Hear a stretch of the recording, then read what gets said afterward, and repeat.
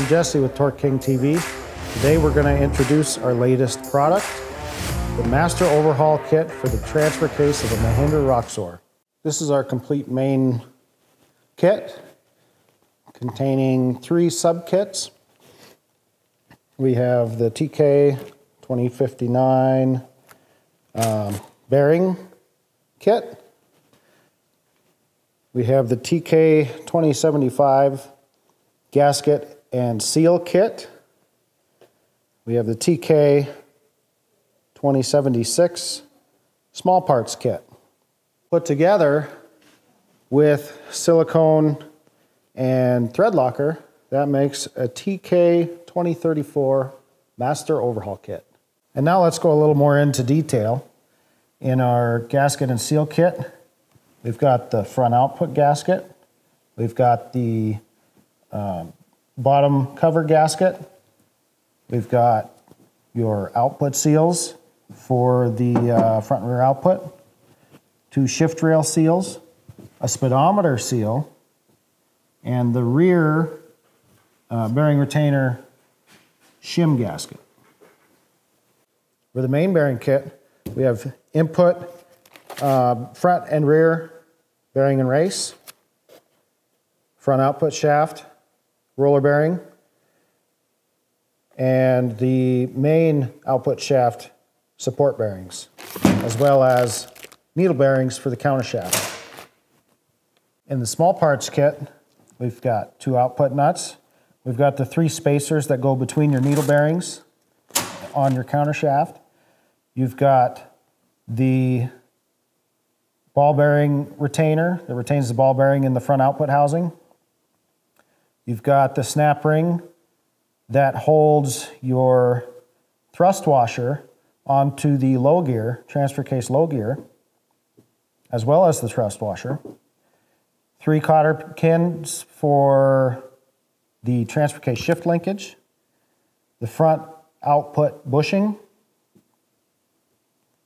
transfer case drain plug gasket, side thrust bushings for the countershaft, as well as some wire that holds the bolt in one of the shift forks. To finish the kit off, we have ultra black RTV and blue thread locker. Since I happen to have a box full of parts here, I will also show you exactly where these components go. This is the input shaft. This takes power from the transmission and routes it through the transfer case. You have a front and rear tapered roller bearing that goes on here. You have your countershaft, which is held in place by a countershaft pin, which these are also available at torqueking.com. Not included in this kit, but available separately if you need one. The needle bearings ride in here, as well as the spacers that separate 2 rows of needle bearings. The side bushings kind of squeeze on each side of the countershaft.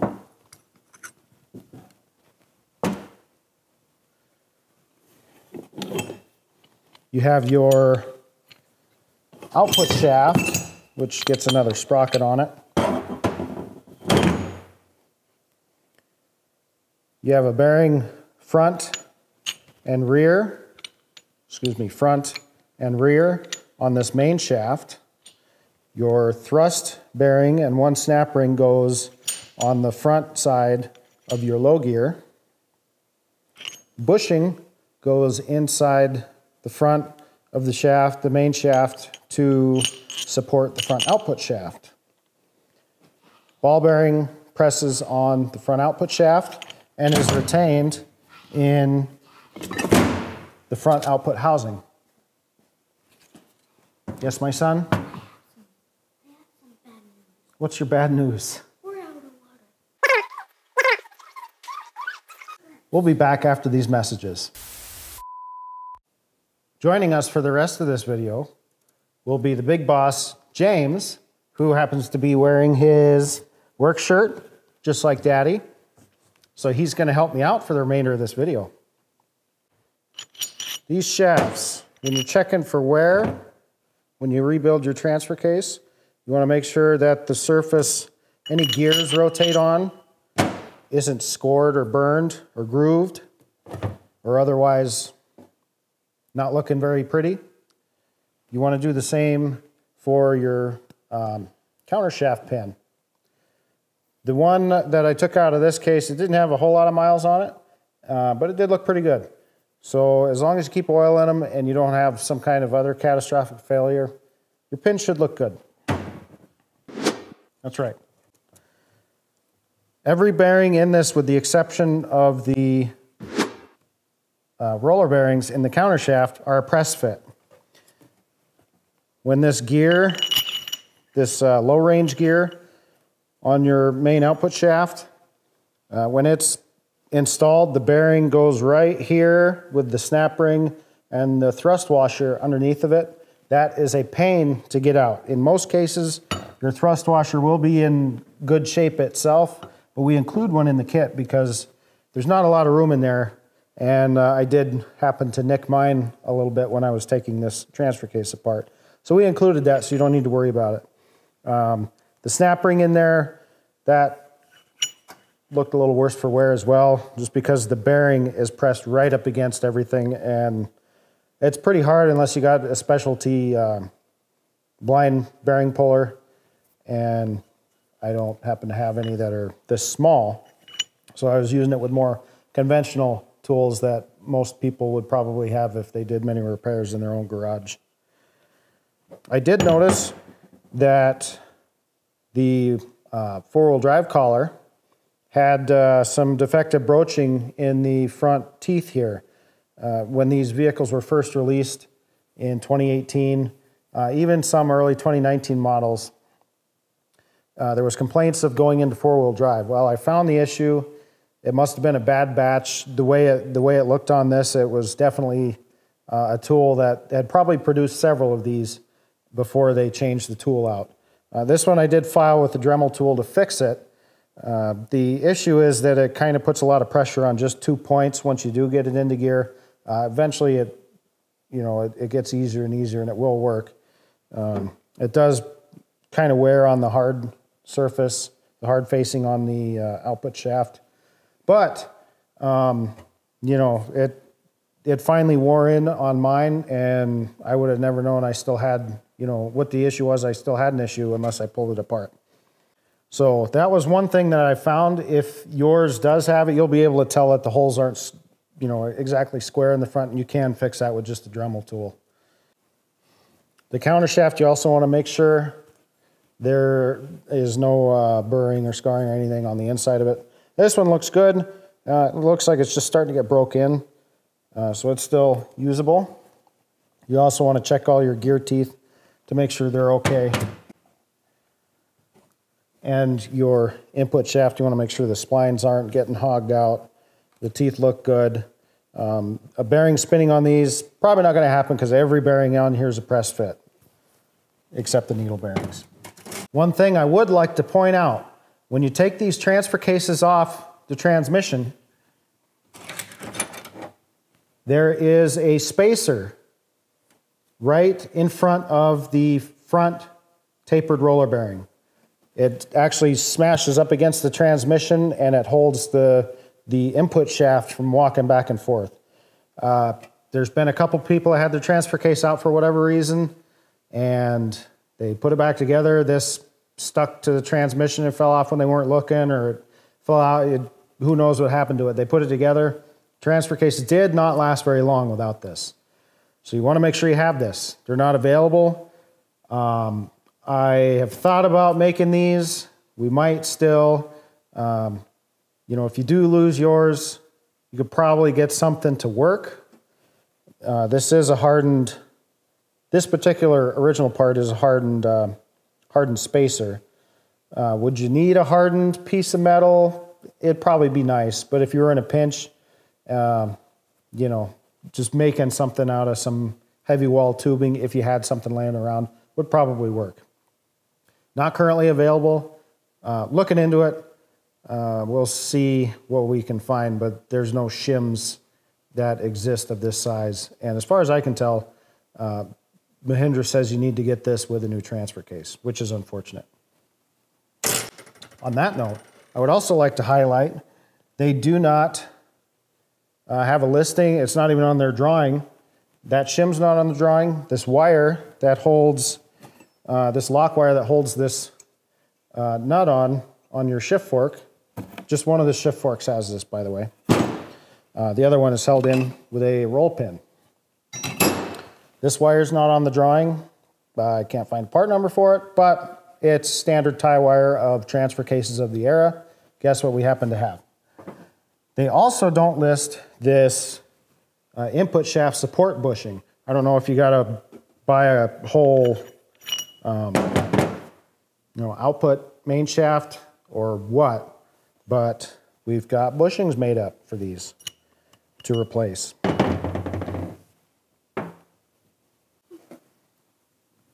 The rear bearing retainer output bearing retainer shim is a specific thickness. I've got a couple thicknesses. All the research I've done doesn't indicate that, to use multiple shims. I have found a specification somewhere for the backlash specifications. I don't remember exactly what that is, but basically you want to make sure that this shaft isn't tight when you get it installed. You should be able to feel it move back and forth. That way when it warms up, the bearings don't get tight and burn up on you. We've got, these gaskets are also original equipment thickness and original equipment material. These bearings, as long as we can still get them, all the tapered roller bearings are USA Timken, with the ball bearing being a Nachi Japanese bearing. With everything that's going on in the world, sometimes Timken USA is hard to get. We've had some Timken other countries, and we've also had to sub for either Koyo Japan or Koyo USA. At least right now, I've got Timkens for the tapered bearings, but if we did have to sub to Koyo, that is also a very good bearing. The wear pattern on these original bearings, like I said, they only had a couple thousand miles on them. See that wear there? Looks cloudy. That's not what bearings are usually supposed to look like when they break in. They should get shinier. They shouldn't get duller in appearance. I don't know if the hardness isn't right or if it's just material imperfections that are just coming out as it breaks in. I'm not sure. They didn't, overheat or nothing. In most cases, they're probably fine. This was the original transfer case in this unit. I couldn't get it all put back together in time when we had to move to this bigger facility.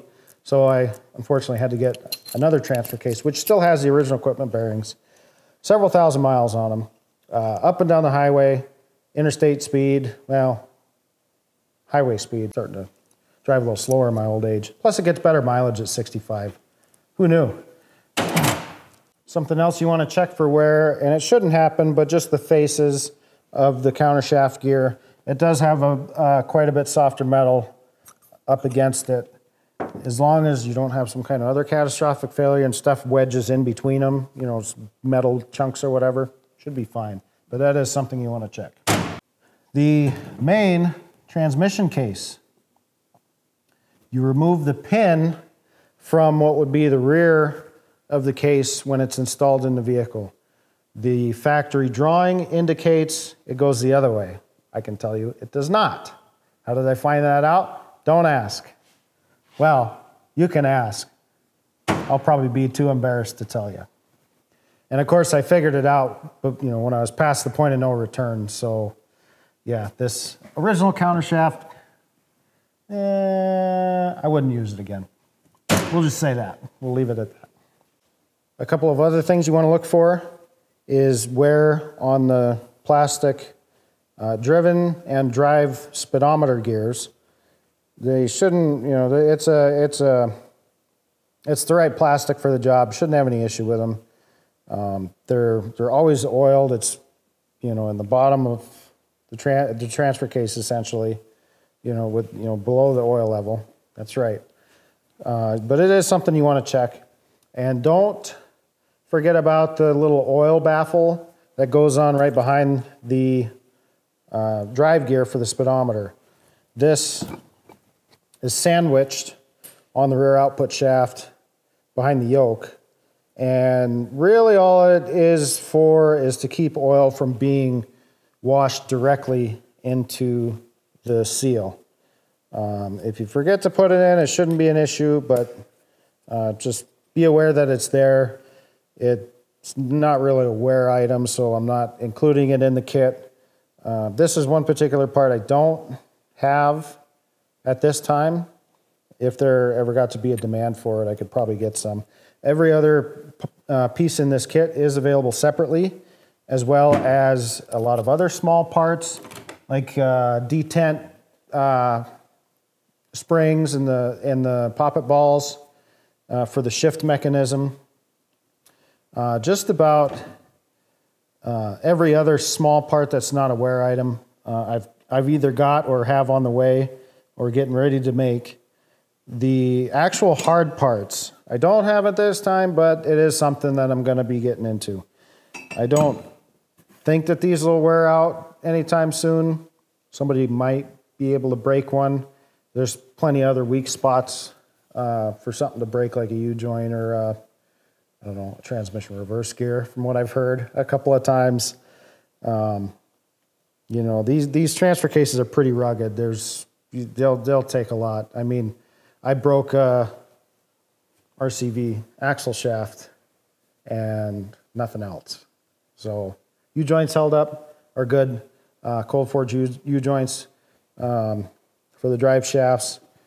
That should have been, the U-joint should have been the weakest link. It just happened to, you know, stars aligned and it was an axle shaft that broke. Being full locked probably didn't help in an off-camber situation. I'm sure everything just kind of localized. So these transfer cases are good. They're solid. As long as if you hear anything funny, you know, funny noises, just make sure you get that checked out. Don't be afraid to drain the oil. Check for glitter. I mean, it's normal to have some glitter as these break in.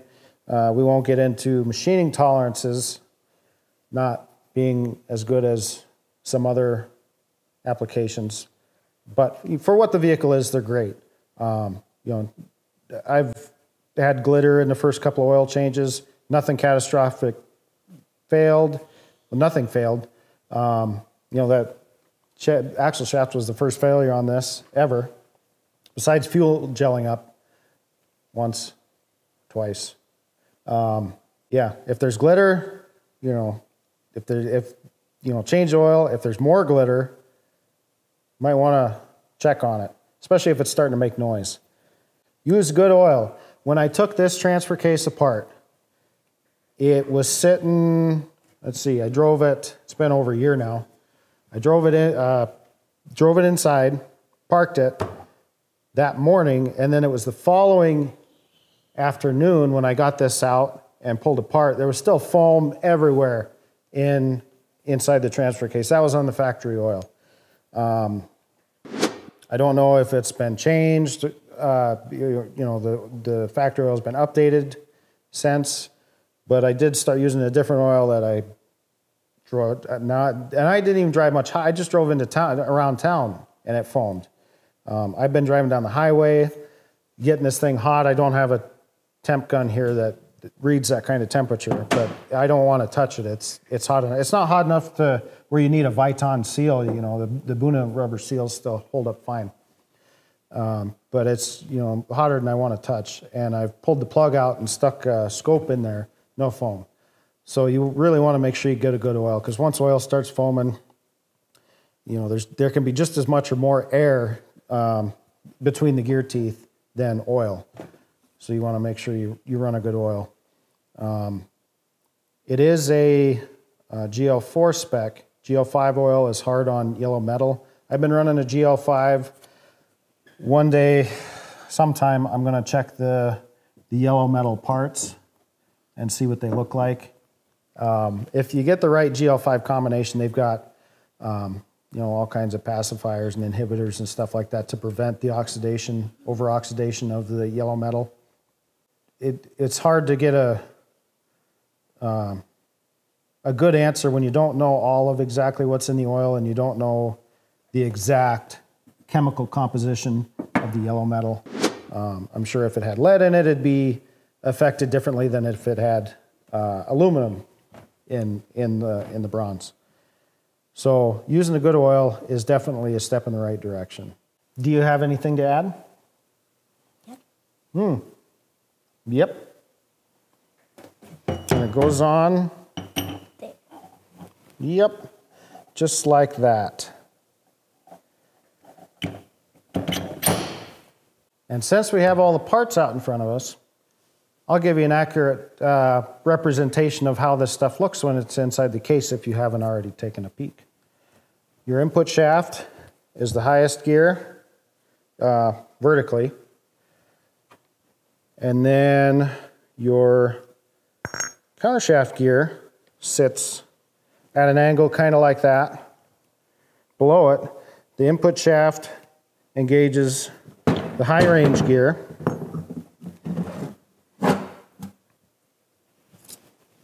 Get rid of that. And then you've got your lowest gear vertically, how the transfer case is mounted. So we know what these do. The input shaft is always driving the counter shaft, no matter what gear your transfer case is in. Could be in neutral, could be in 4 low, 4 high, 2 high, doesn't matter. If the transmission is in gear and the engine is running, these shafts are turning. This is why when you flat tow this vehicle, you want to have your transfer case in neutral, so it's not spinning all this extra stuff and then turning the transmission as well.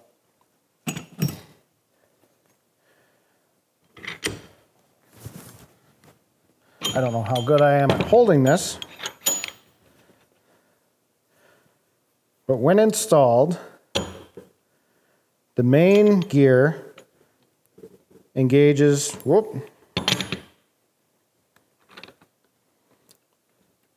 when installed, the powers get driven off the small countershaft gear into the big output shaft gear.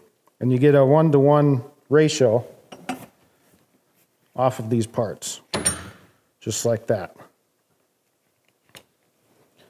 So the input shaft, assuming the input shaft gear is always turning, the countershaft gear is always turning.